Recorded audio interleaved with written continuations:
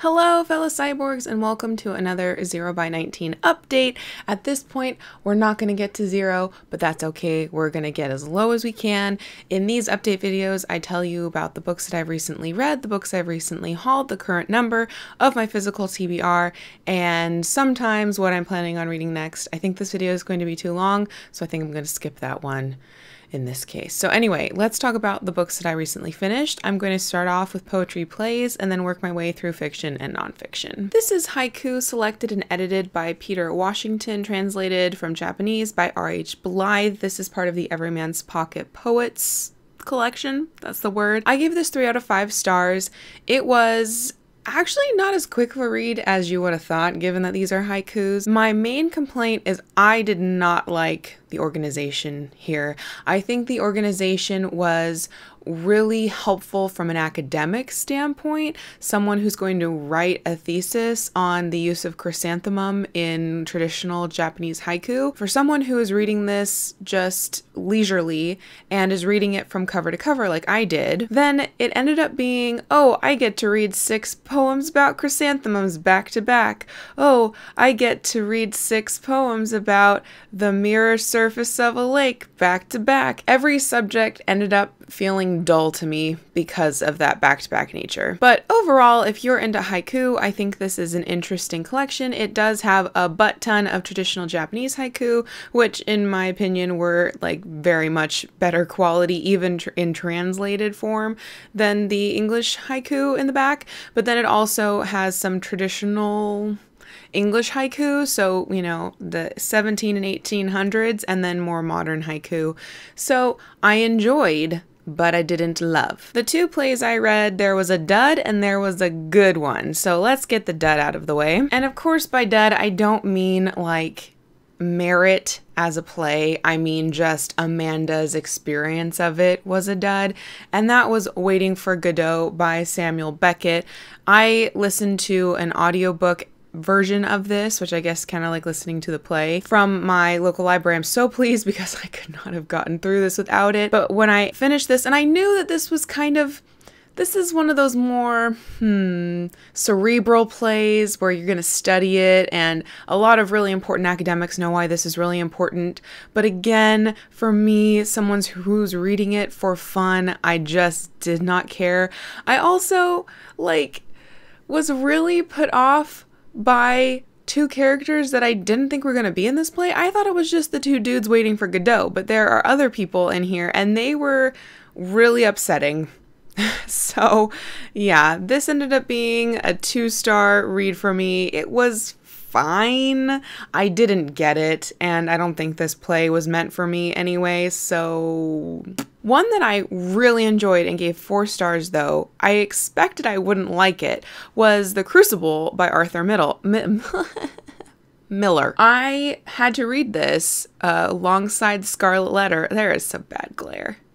There we go. Alongside the Scarlet Letter in high school, and of course, did I actually read them? No, I didn't. So this was kind of my first time reading this, and knowing the subject matter, which just centers around the Salem witch trials, which was a metaphor, I guess you could say, is probably the wrong word. Someone will correct me in the comments. For the McCarthy Red Scare in the 50s when this play was actually written. I expected this to be a shouty play with like 12 people on stage at once shouting at each other, and I was really not looking forward to it.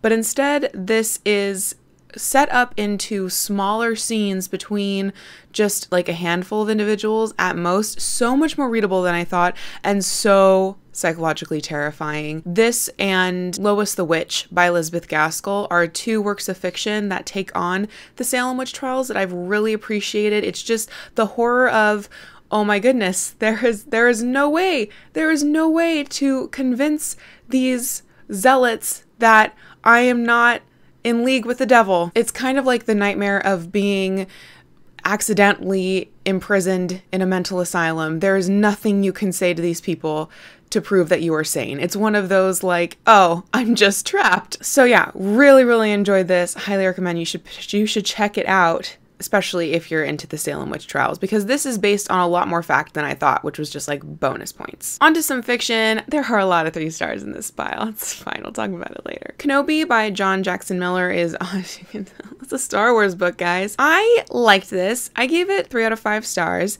When my mom read this, she read this before me, she said this should not have been called Kenobi, it should have been called Tatooine, and I 100% agree. If you're looking for what did Hermit Kenobi do between the end of episode 3 and the beginning of episode 4, this isn't the book for you, because he's like one of the side characters in this. This mostly focuses on people, colonists who are already permanently located on Tatooine. There's also this character named Annalene who was annoying. I suspect that had I physically read this and not listened to the audiobook, perhaps she would not have been as annoying for me. But the way the audiobook narrator played her, at times she was a hard-ass, no-nonsense, kick-ass lady. And then when she was around Ben Kenobi, she turned into a fawning 15-year-old. Just incredibly wistful and just like the most stereotypical woman sort of thing. And I didn't believe that split in how she interacted with the world. It frustrated me. So this was fun. I also really liked learning more about the Tusken Raiders. That was really interesting and upsetting. But yeah, I mean, this was fine. It was fine. It was a 3-star Star Wars book, not one of the best. Timothy Zahn and his Thrawn trilogy is by far the most excellent Star Wars book I've ever read, Star Wars series. But anyway, it was good. It was fine. The Bird's Nest by Shirley Jackson I buddy read with Acacia Ives early in November, and this also got 3 out of 5 stars, and I think that's totally fine though. I feel like Shirley Jackson will never be a 5-star author for me, but I still want to read everything that she's written. It's one of those weird author places to be for me, but I accept. This just didn't live up to The Haunting of Hill House, and I'm wondering now if anything will live up to The Haunting of Hill House, which happened to be the first Jackson that I read. It's possible that my first Jackson, whatever it was always going to wow me and everything else was going to fall a little short. I chatted with Acacia about it, and it is a pretty darn accurate, for the time it was written, study in a certain mental illness that I think, well, if you read the back of this book, you know. But if you want to go in blind, then I just won't say it.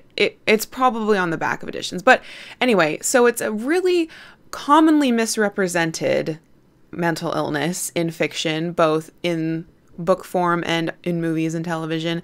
And this book pretty much nailed it. I did find though that, so each chapter, they're quite long chapters, are from different points of view. And the points of view from Dr. Wright were just kind of gross, because this is a mental health care professional and he is clearly not unbiased. He is clearly biased, and it's just kind of like, oh, you shouldn't have patience. You shouldn't be a doctor. He got more annoying as the book progressed, and it was just like, go away. You're not doing it right. Go away. Overall, I liked it. So that is a good thing. And I will be reading a butt ton more Jackson in the future because she's pretty awesome. Then I finally read one of the remaining nonfictions on my shelves, Hustlers, Harlots, and Heroes, a Regency and Steampunk Field Guide. I almost nailed it, by Krista D. Ball.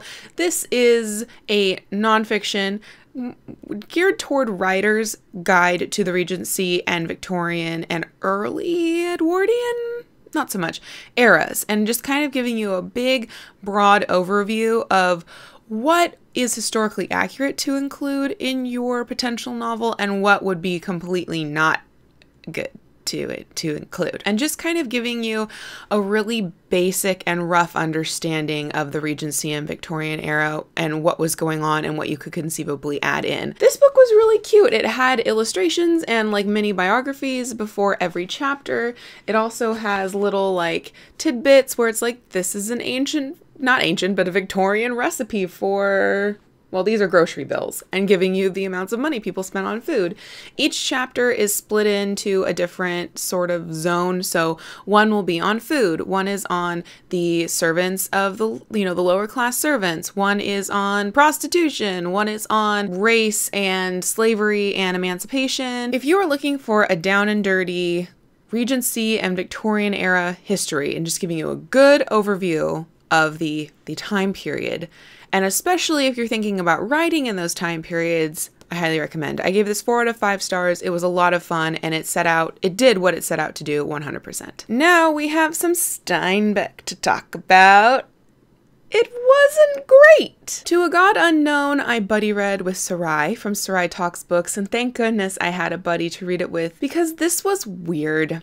On my Goodreads review, I am calling this the creepy Steinbeck book because this is fable-esque to the point where the writing is so detached and the people in the story are so not individual people that putting some creepy mood music on when you're reading this will turn every scene a little bit sinister. So this basically follows Joseph as he sets up a farm in California and his family's there. And then there's a big oak tree on the property and he thinks that his dead father's spirit is in the oak tree, and that clashes with his really religious brother, and then there's animal sacrifices and a rock that kills people and murder and the satanic goat cloud. It goes places, guys, that I didn't think it was going to go. So I enjoyed this. I gave it 3 out of 5 stars, but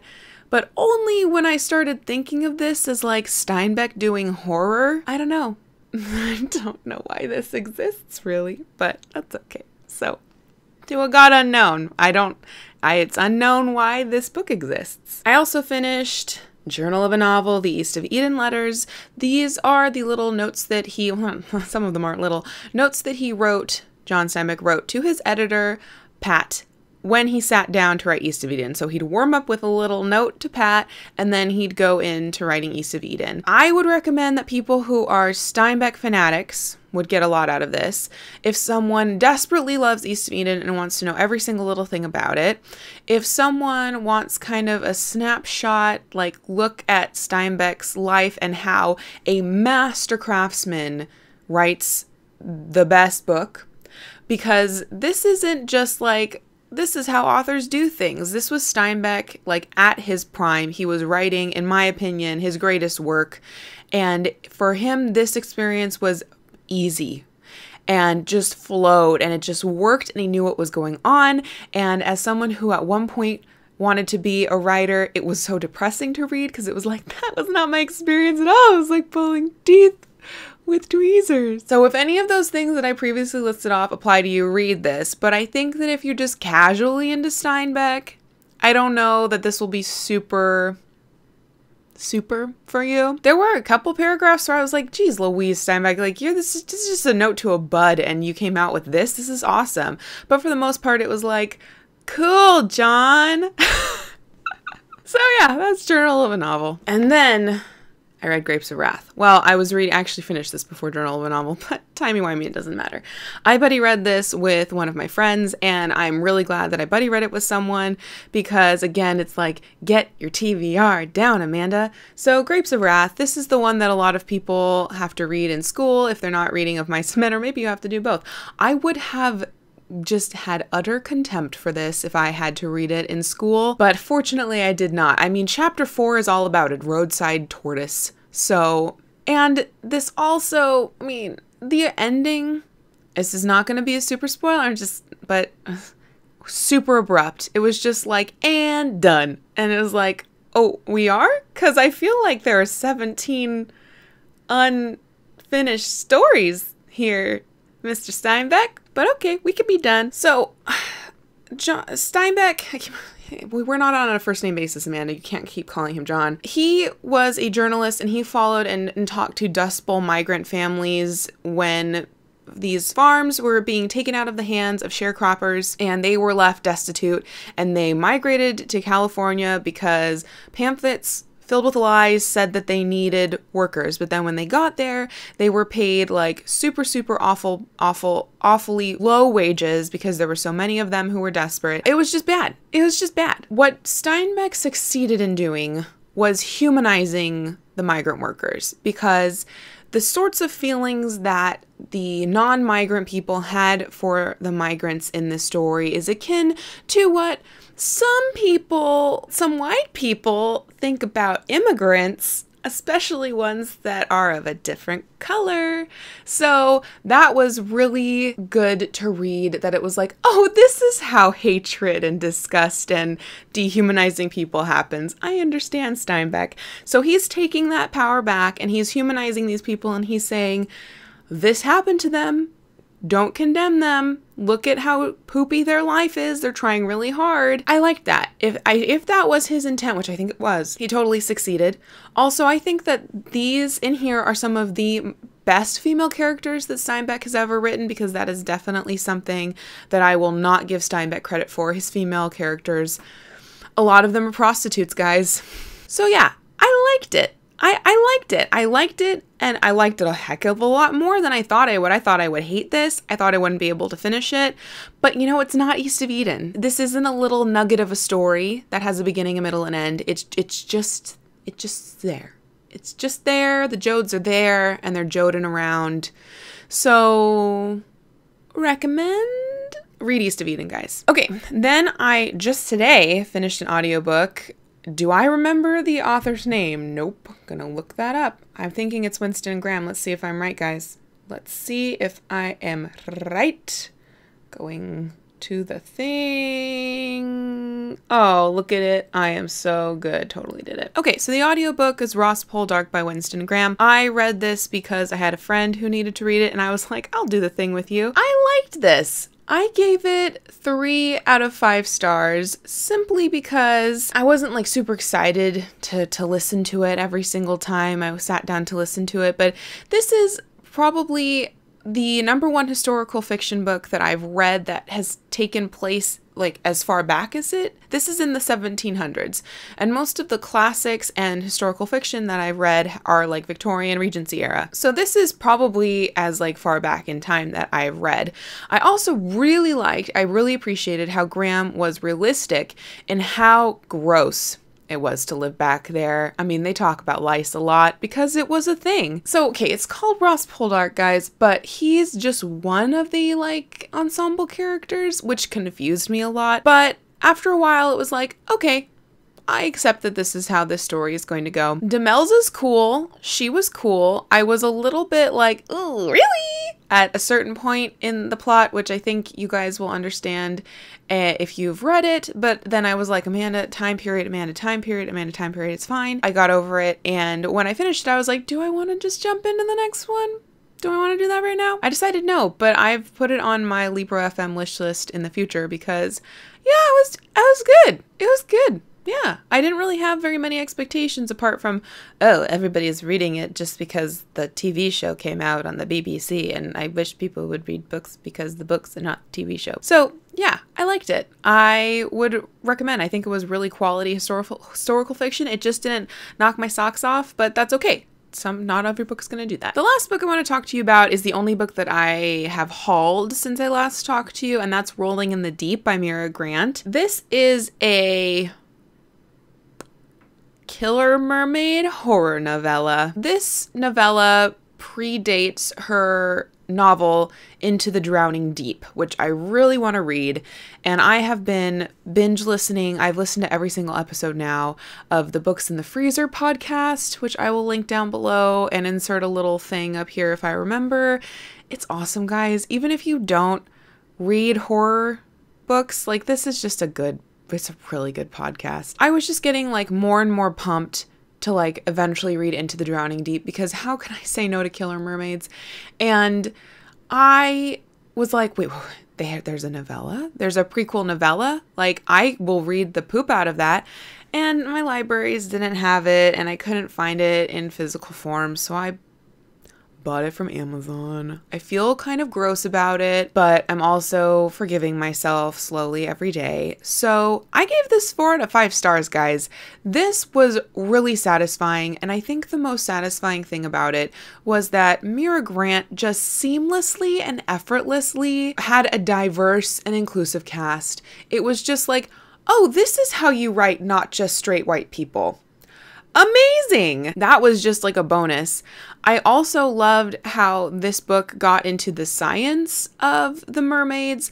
Not too much, but just enough for me to go, hey, I like science. Is it true? We don't know, but that's what I felt in the moment. The ending was kind of abrupt, but I accept that this is a novella, and I'm hoping that it was abrupt because like reveals will happen in the novel, and it makes me even more excited to pick up Into the Drowning Deep sometime soon in 2019. So yes, I mean, who doesn't need killer mermaids in their lives? Am I right? So those are the books that I've recently read and hadn't previously talked to you about. As I said, I only hauled Rolling in the Deep. Is that the title? It is. And that wasn't even a physical book, and I read it immediately, which I felt good about, and it was super enjoyable too. So yeah, my physical TBR shelf right now is at 32, which is pretty good. It's pretty good, guys. I mean, I think my physical TBR was like at, I think I told you it was 104, but it was actually 111. So, oh, have I forgotten? I think I forgot to put 2 on there. Maybe it's 34. I think it might actually be 34. But those are Christmas gifts, which I'm not including in, maybe I am. I don't know what's going on anymore, guys. So we'll see. I looked at my shelves and I was like, and I made myself count how many books I was 100% not getting to before the beginning of January. And that's 18. So between now and the end of December, not counting Christmas acquisitions, I will have potentially 18 to 32, no, yes, somewhere between 18 and 32 books left on my physical TBR at the end of 2018. I'm pretty happy with that.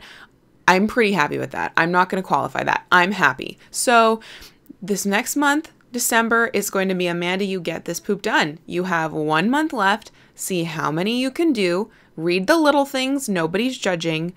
Audiobook the crap out of things, and also enjoy yourself. I feel the light at the end of the tunnel, guys. It's a sea breeze. It's just glorious, and I'm so excited that my shelves no longer feel as burdensome to me, and I'm really super excited to read some new stuff and talk to you about my 2019 goals.